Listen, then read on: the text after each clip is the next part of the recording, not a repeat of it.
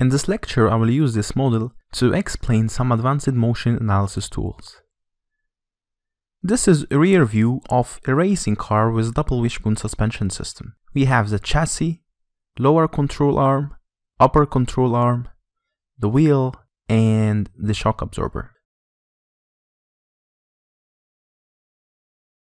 The wheels are bent to the ground to simulate the chassis rolling motion, but needless to say that this assumption is valid for certain conditions. Remember, this 2D design is an initial quick step and 3D analysis is a must, especially in the suspension design.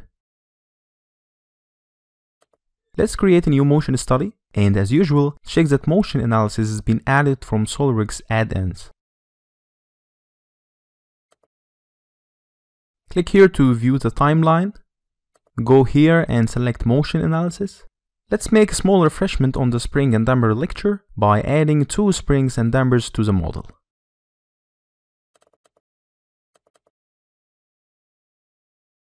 Make the stiffness 60 Newton per millimeter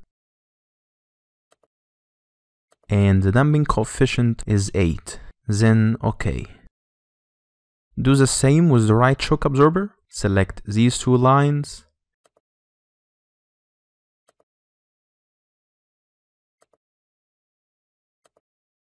$60 Newton per millimeter. Damping coefficient 8 and OK. The first tool I want to explain is force. You may need to add a force in your model. For this example, we can add the weight of the chassis. But first I will make a small modification to the ground block. I will add a fixed vertical line and I will use it to define the force direction. So it can be always in the vertical direction, however the model motion.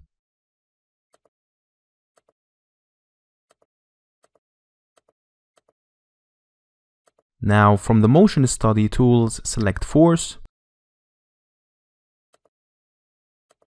To define a force, you need first a point of application. I will select this point here. Next, the line of action. And this is the line we have just drawn. This line here represents the force vector. Click reverse to change the direction.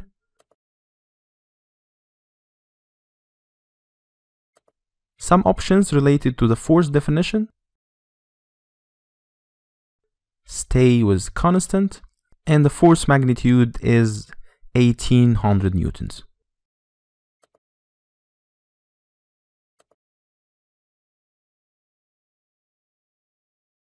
Calculate. As you see, the chassis is going down and compressing the springs. Now I want to explain the mass properties.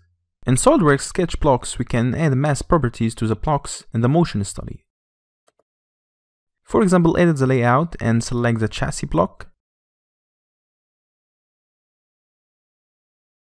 Make sure that you are selecting motion analysis. Now scroll down to mass properties.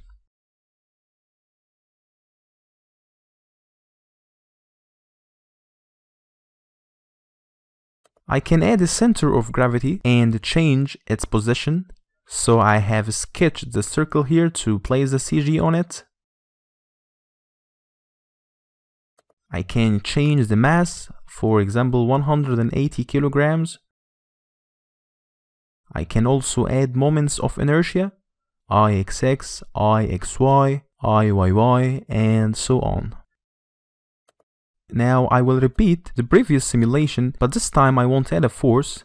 Instead, I will use the mass properties we have just created. Another important tool is to add gravity to the model, so all the masses can be simulated. To add gravity, select Gravity. Here we can select the gravity direction. I will make it in Y direction. And also I can change the direction from here and confirm.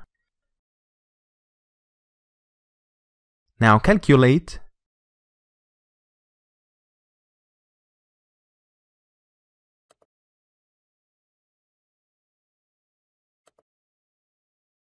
And again, the chassis moved down and compressed the springs.